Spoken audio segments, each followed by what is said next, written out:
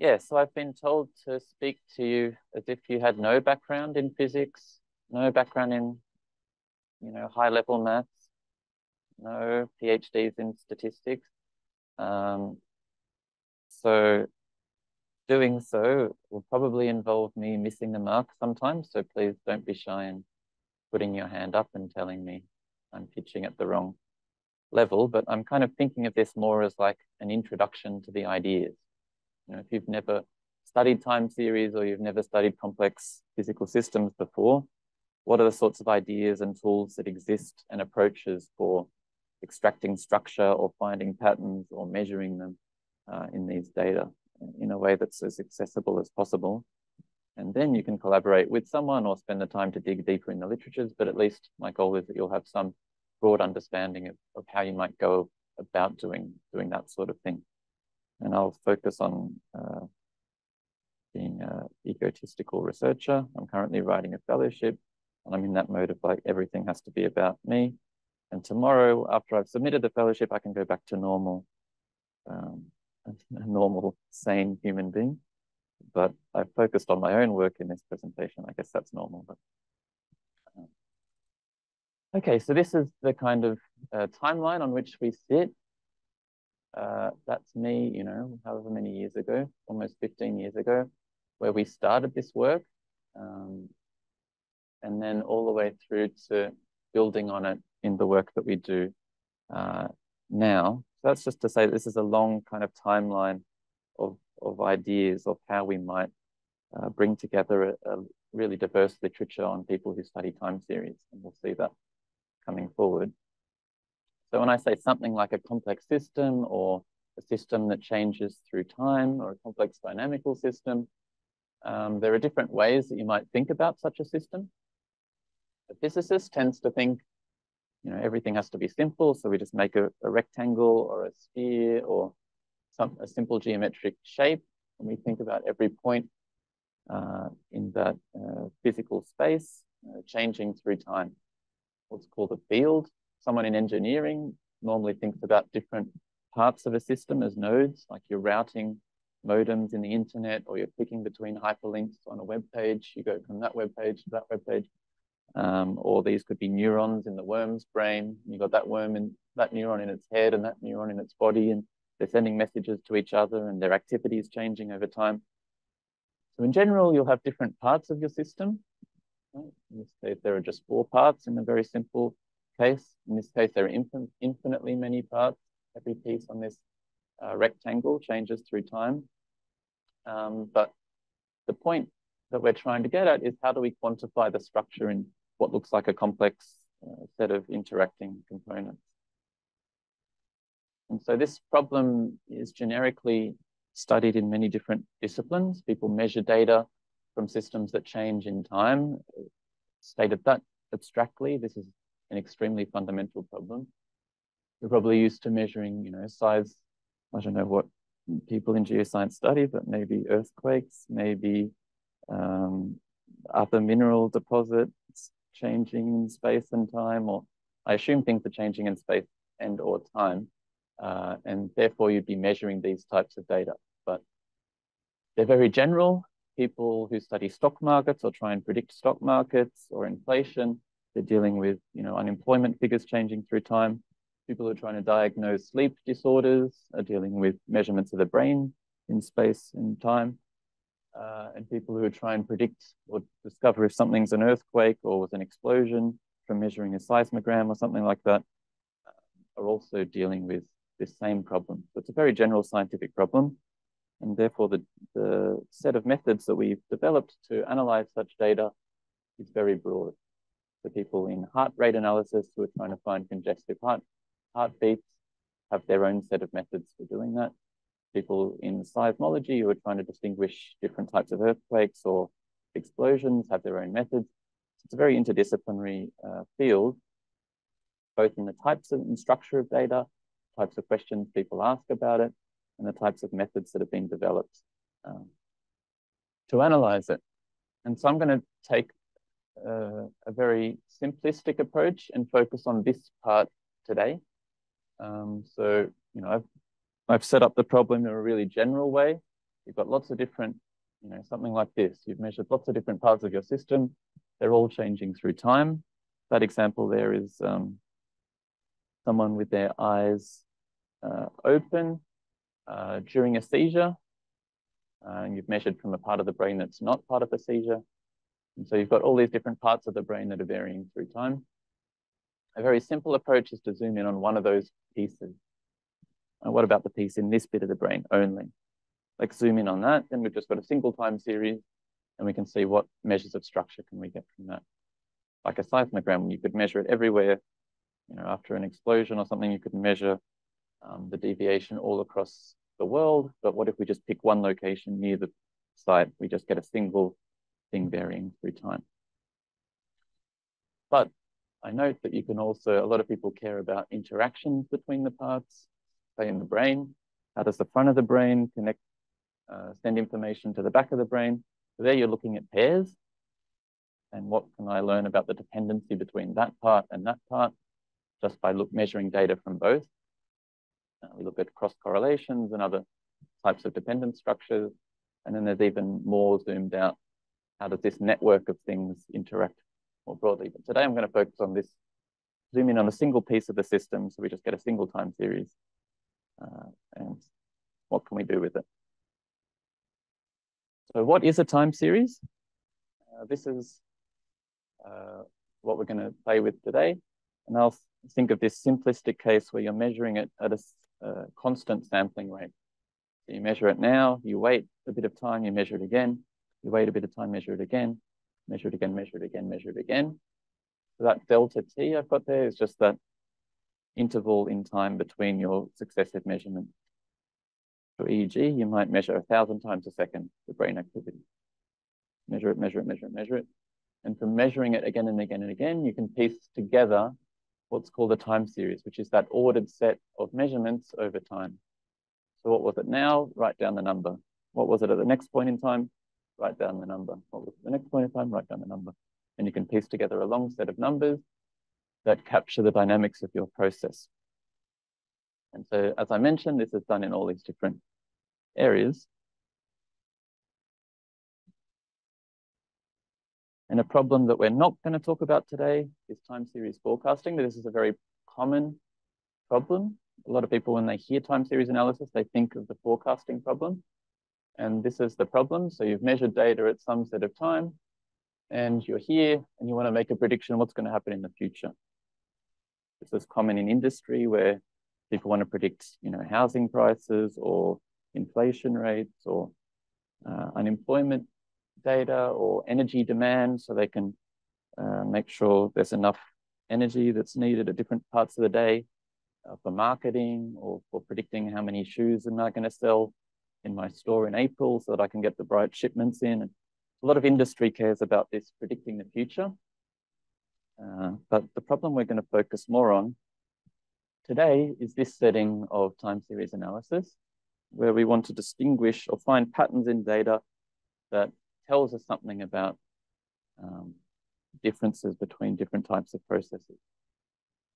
So here's a classic depiction of what's called the classification problem. So the problem is shown here. We've got a new time series up the top that's come from a recording of someone's brain. And we want an algorithm that tells us, did that person have their eyes open, or is that person having a seizure thing? And we want an algorithm that can accurately do that by learning the patterns in examples of time series that we've told it a seizure and examples of time series that we've told it eyes open. And when we get a new piece of time series coming in, we want to be able to detect, are they having a seizure? Is their eyes open? We want to do that as accurately as possible. And also, if possible, to try and understand why. What's the difference between the patterns during seizure and eyes open? If we can understand that, that can help guide us to understanding the system as well. Does that make sense? All right, so I'm going to focus on this kind of philosophy of tackling this type of problem. This is a really old quote. but it comes from, you know, a lot of recent approaches to statistical learning are focused on more and more complex models. So these big nonlinear models, neural networks, these types of things that are very hard to understand, but maybe they perform really well. But as scientists, typically we prefer understanding, even if it comes at a performance cost. So you can imagine a really suboptimal space in which to put your data, and then you have to fit a really complex model to find the differences. Our approach is more, how can we understand and put it in a good space where a simple model will do well? So a lot of computer science is focused on making more and more sophisticated algorithms. We're focused on understanding, which requires simplicity because human brains are not as good as computers at these things. Okay, so like I said, we're going to zoom in on this single time series. How can we quantify patterns in it? So in the back of your mind, you should be thinking, you know, I want to classify this as seizure or eyes open, or I want to classify this as an earthquake or what's the other thing that happened? Explosion. That was a classic time series problem. Do you know that one? Where they measure a seismogram and they want to know, has someone just set off a bomb near me, or is it just a tremor? How do you distinguish that? Okay, so I'm going to zoom out a little bit again and just give you a depiction of all the different types of people and scientists across different fields and industries that measure time series. So you've got people, I don't know how many of these resonate with you, but people in kind of ecology measuring populations of zooplankton over time, people in astrophysics trying to capture the position of satellites through time, audio is a time series, a lot of people doing speech recognition and problems like that deal with these types of things. A lot of people in mathematics and statistics study nonlinear systems and chaos in general. And then you've got people measuring rainfall and all sorts of trying to forecast oil prices to make rich people richer and all sorts of other problems. And so all of these, in all of these settings, we often want to reduce what looks like a really complex pattern like this. Right? How do you go about extracting something interpretable from that? So this is the generic situation that I'm going to focus on today. How do we turn this complex stream of measurements through time into a single real number? It's just a, you know what a real number that can tell us something about the structure in the data. So where do you start, right? You've got this big thing moving around, some oscillations there, bit of drift in the baseline.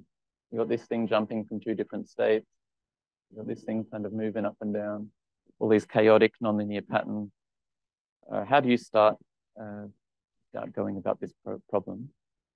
And here are some classic, say 6 classic examples of time series features that give us a number, and that number tells us something about the dynamics that we can learn and interpret. So I'll focus on the pictures, I think, but you could ask questions like, how fast is the thing varying? Is something that varies kind of slowly different to something that varies really fast? That's a really generic question you could ask, and there are mathematical ways to quantify that. How variable is it? Does something that varies off the charts different to something that just varies in a little timid way? That's a really classic, something like the standard deviation of the data would capture that sort of property. How autocorrelated is it through time? So that's question says, if I look at my process, a minute in the past, is that a good predictor of what it is now? And if that's a good predictor, that means it's varying slowly in a way that's easy to predict. More generally, we could ask that question in a nonlinear way. So if I make a really complex nonlinear model of my data, how well does it help me predict the future of that process? And how stationary is it? If I look at the statistical properties in, say, the first half, are they different to the properties in the second half? There are all these different types of interpretable questions that you can ask, and scientists have come up with mathematical ways to capture the essence of that question that gives a real number that you can interpret. And it will say this one varies fast, this one varies slow. This one is highly variable, this one is not very variable in a way that we can quantify. And these are some pictures of that. Like if you look at the distribution, you might go, how many outliers are there? Is it multimodal? Is it Gaussian? All sorts of different questions like that. This may seem intractable because I've just said there's so many different things. How do you pick which one of these things to invoke or to calculate when you're solving a general problem like explosion versus earthquake or, you know, eyes open versus seed? This is the question when someone sits down at their computer, in this case, quite an old computer, and says, what methods should I use for this problem that someone's just come in my door and asked me to solve? It's an art. This is a subjective process. If you give it to a different scientist, they may pick a different method. They may have a different process.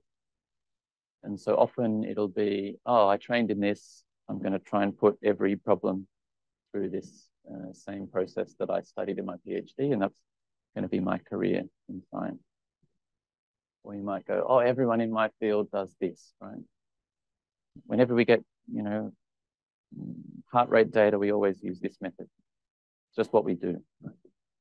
Or, oh, there's this brand new method. It's a big hot trend. I'm going to apply this new method and we'll get a big high impact paper out of it.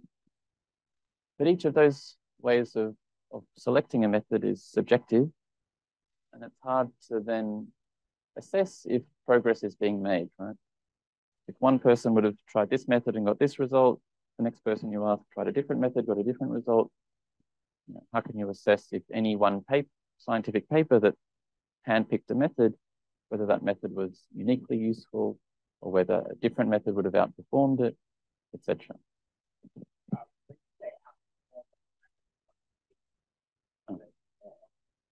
Yeah. Right. Yeah, so in this setting, I'm imagining there's a problem with a quantifiable performance, like how accurately do I distinguish earthquakes from explosions? Well, I'll make this more concrete later with some specific examples. But the generic theme of that is that it's a subjective process to pick all of these different things that I could quantify about a time series. Any specific analysis, data analysis, researcher has to make a selection from all those options. And so some of the work that we did, which is this software package called hctsa, and the philosophy is to be highly comparative. So rather than just hand-picking manually a method that may be of interest, the idea is that we compare as many different methods as possible. So we compare in a compare highly, that doesn't work in that sentence, many different possible methods that we could have used and then see which ones work well. So this was me sitting in a dark room for a year or so during my PhD, just like, right, this week we're going to do hidden Markov models. Next week we're going to do state space. Next week we're going to do, and so I implemented these 7,000 different features, slowly losing my sanity, which I'm still working to recover. I mean, often it derived from existing toolboxes. I didn't come up with all these things, but it is now in one place, such that the researcher no longer needs to go through this subjective manual process in which you never know if the method that you used was the best possible method, or if you could have found a simpler one that did better, if it gave more interpretation, or all these things. But if you actually compare as many possible things from different literatures, some of these things came from economics, some of these methods come from heart rate analysis, some of these are from astronomy, etc. You can apply all these different methods and go, oh, that one works well on my data, that one works well on my data, let's use that one. So it brings a kind of systematic process to selecting what methods will be useful for solving the problem that you define. And again, that has to be given. You have to know what sort of problem and define a good versus bad. Oh, yes. Yep.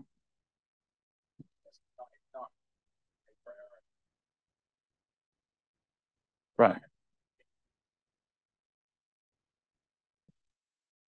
Yep.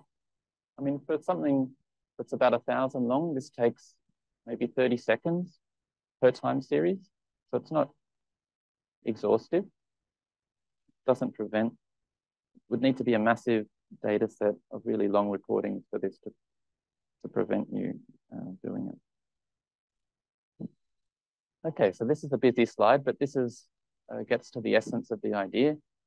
We'll pick one of these. Maybe we pick Parkinson's versus healthy control. So this was a problem where Vodafone in the UK wanted to spy on the phone calls of their customers. But of course, when big companies do something like that, they always have a good motive in mind. Right? Companies would never act against the interests of their customers because ethics is central to what modern capitalism is all about. And in this case, there's no exception because their goal was to try and find patterns in the audio of people talking that might predict whether they're going to be diagnosed with Parkinson's disease in the next 5 or 10 years. So they would spy on you and then send you a little message going, oh, you should get checked for, you should go to this doctor because we think you're at high risk of developing Parkinson's disease. And if you get treatment early, it might prevent, major, irreversible damage. So this is the problem, but this problem comes up in many different settings, but I focus on this one. So imagine that all these blue time series here is audio from people with Parkinson's, and then all the red is audio from phone calls of people who are healthy controls. Your goal is to distinguish the two. So you get a new piece of phone recording and you go, is this person likely to develop Parkinson's disease, say? Or are they going to be healthy?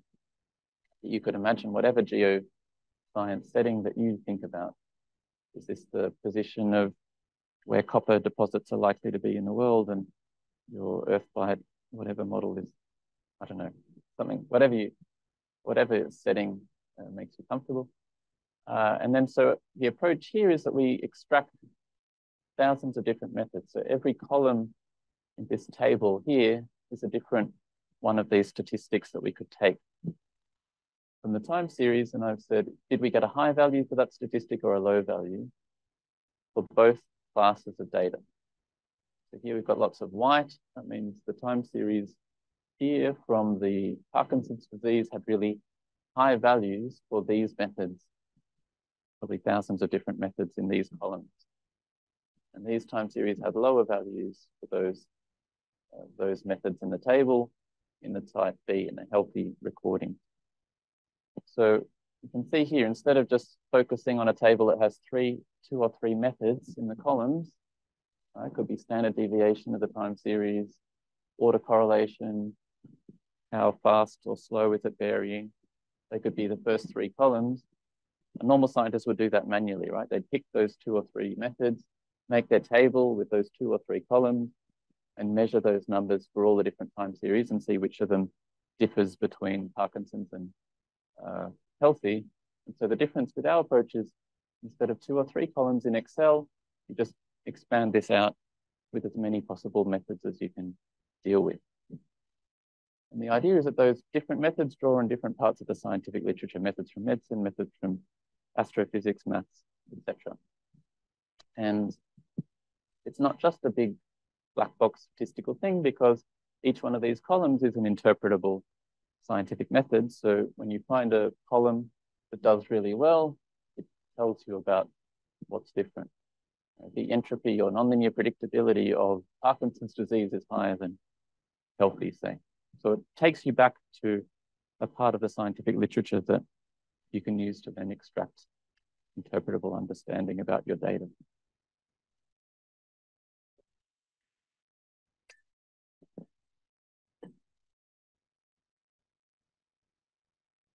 Okay, so this is the setting that I've shown. There we go.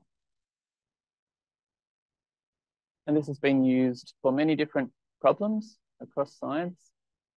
We did it to find differences in, say, fetuses during labor. They're still fetuses, they're babies at that stage. And should you intervene?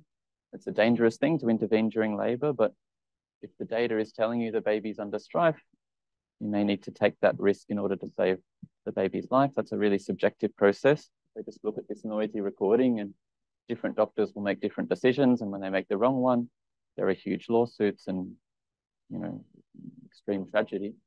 So that's the process in which we want to extract patterns that could make that decision better and more reliable. I work a lot in neuroscience. So I'm thinking about the types of dynamical structures that happen in mouse and human brains, how different patterns of connectivity relate to different properties of dynamics. There's some work where they'll manipulate different parts of the brain and see how the rest of the brain responds in the mouse. From that, we can learn how properties of the microstructure of neural circuits shape the whole macrostructure of brain dynamics, in ways that we could try and image human patients and understand what's happening at the micro level. And other fun ones like the Parkinson's speech or the distinguishing whether a German actor is happy or sad from its audio. And then other people have used this in all sorts of other settings. So these are just a few examples of other people using this approach to distinguish whether from measuring the energy smart meter, someone's running a vacuum or a microwave in the house, or, what's this one? Is someone making different gestures with their hands based on smartwatch accelerometer data? So people have used this approach for many different problems. Okay, and here's a case study that will kind of demonstrate some of the use of this approach. So read this black box here. So this paper was tackling this same classification problem I mentioned earlier. Can I distinguish time series during a seizure from time series when there's no seizure from the brain? And they published this paper with words that would be complex, that make it sound complex and smart and sophisticated, right? They used discrete wavelet transform features with independent component analysis, radial basis function kernels for an SVM. And then the year later, they added a deep neural network layer to it. And they kept kind of getting this from 98 to 99 to whatever % accuracy. And then they make really strong claims and get really highly cited papers. They go, oh, we're getting 98% accuracy at seizure detection. You should put this really complex method into clinical practice. Remember, before I said that when you read a paper like that, those methods were selected as an art, right? They gave the data to someone, they selected a set of methods, then you publish a paper using those methods. And so you never really know, is that a uniquely useful way of doing this problem? Would simpler methods have done better? And when we compared all the different methods, you can see here that, what a high school student might have done, right? The very first thing you learn about, standard deviation, how wide is the distribution of values? That's already perfectly distinguishing the no seizure from the seizure. You put a line here and say, under that, no seizure, over that, seizure, you get 100% accuracy. So you read the paper and everyone bought this. Over 600 people thought, oh yeah, we need deep neural networks with wavelets and ICA, RBF kernels. But the problem was extremely simple, such that you give that to a year 10 high school statistics class and they would do just as well. And so this really demonstrates that point I was making before, that it's very hard to assess progress when methods are done without comparison. And it's hard as a reviewer, the point in this yellow box here, to go, oh, why didn't you try this? Why didn't you try that? When there are thousands of different things to try, you go, oh, just let it through. They've chosen this, it does well. That's a piece of science. But it's very hard to, as a reader, assess whether that really is a breakthrough or whether they've overcomplicated what's a simple problem by jumping on the kind of latest trends in neural networks and wavelets and whatever. And so I think it's important now that we have this mechanism to compare thousands of different methods through the tools that we've developed, that we can now make that easy for authors to go, we've chosen this method, how does that compare to at least a simple comparison of alternative measures? And you can now do that through the software we developed. I think I'll talk about other scientific examples. We've done sleep stuff. I might talk about this one. So yeah, someone mentioned earlier that 7,000 things is a lot. It's complex. A lot of these 7,000 things are not different to each other. Like if you look at these columns here, probably 500 different methods, and they're all doing about the same thing, right? They give low values here, they all give high values here, they all give low values here again. They're not doing 7,000 different things. A lot of them are doing a similar thing to each other. So can we reduce that 7,000 down to a smaller number that still captures the diversity of different methods that scientists have developed, but reduces the computation time and complexity and cuts down on some of the redundancy across different scientific approaches?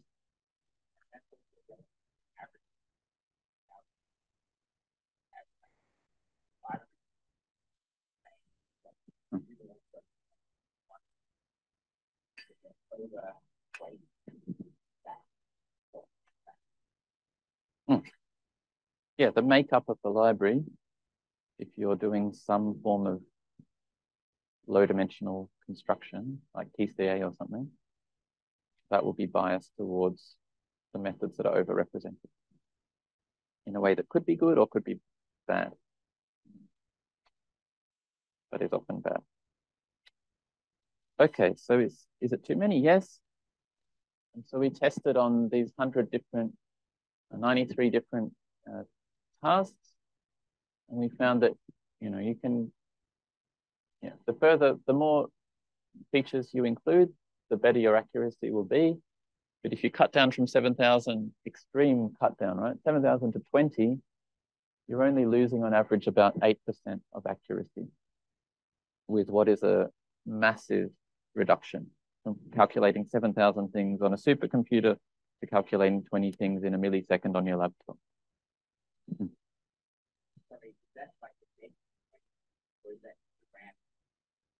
There was a process through which we tried to find the best 20. Is there another question? No. Okay. So this is the procedure we ran, ended up getting 22. And we called this one catch 22. And you can see up in the top there, A, that is the 7,000 better or is the 22 better? For most problems, the 7,000 is better, but it's not a big difference. And when we coded those features in a really fundamental programming language called C, they run really fast. So they go from taking hundreds of seconds for a 10,000 long time series down to less than a second for the same really long complex time series.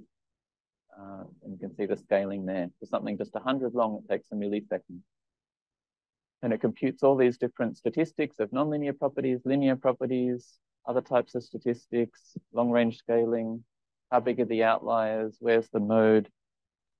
So it captures the flavor of all the different methods that were in the full set, but cuts out some of the redundancy and runs a lot faster. And on average, you'll only lose, say, 8% of accuracy. So if you just want to get a handle on it, this is a good place to start. And if you really care about maximizing accuracy, you could later scale up to the full set to see if you're missing something that's not in this subset.